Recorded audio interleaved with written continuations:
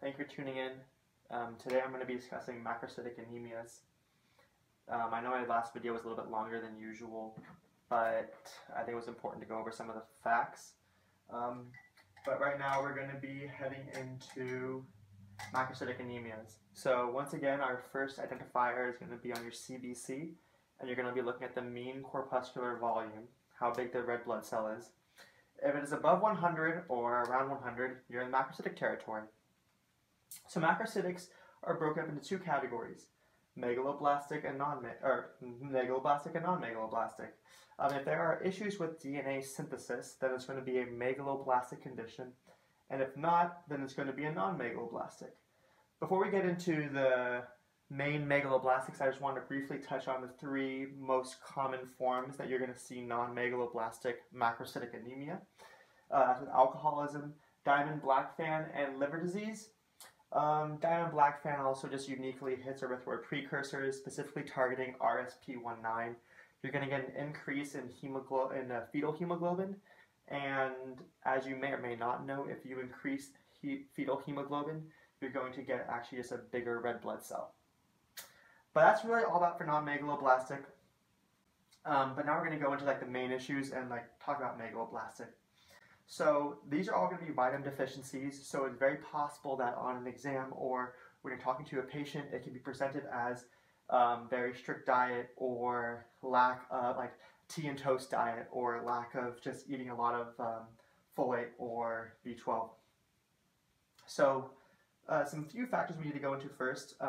The two main conditions for megaloblastic are going to be either B9 or B12. B9 is also called folate, and B12 is also called cobalamin, so it can be interchanged on the exam. And these vitamins are absorbed. This is in the jejunum, and this is in the terminal ileum. And iron, once again, is absorbed in the duodenum.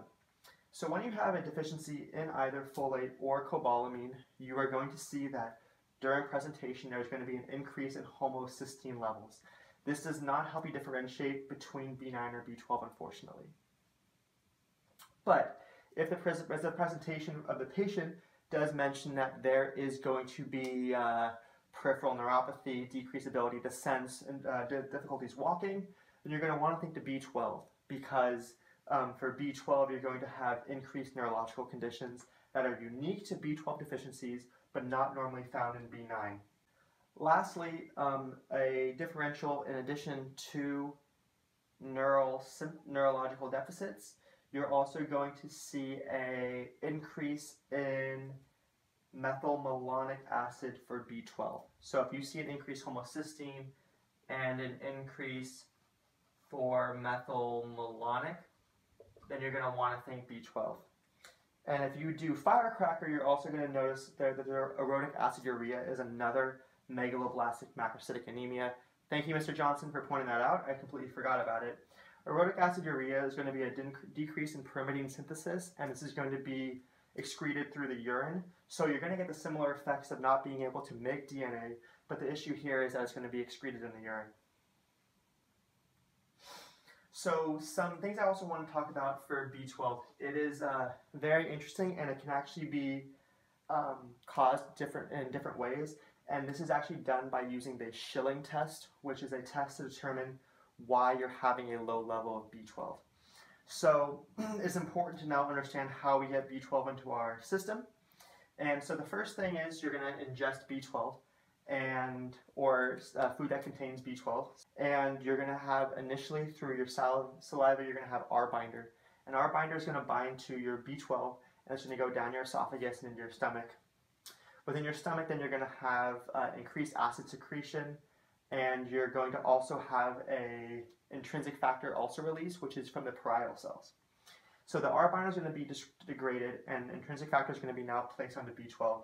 And now your intrinsic factor is going to go from your stomach, and it's going to go down into your duodenum, jejunum, ileum. Terminal ileum is where it gets absorbed.